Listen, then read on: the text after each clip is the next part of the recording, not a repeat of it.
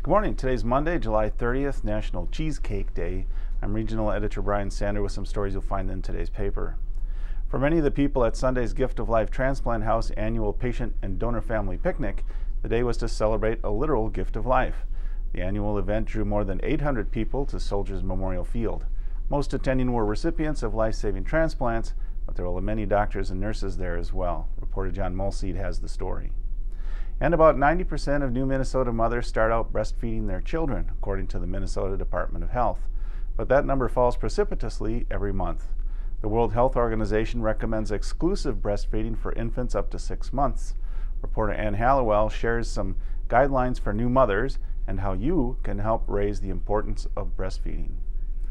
And Douglas Ears questions whether prime farmland is the right location for 70 planned wind turbines, but he stresses that he's still forming his opinion. Next Era plans to build a wind project that would stretch from Steele County to western Olmsted County.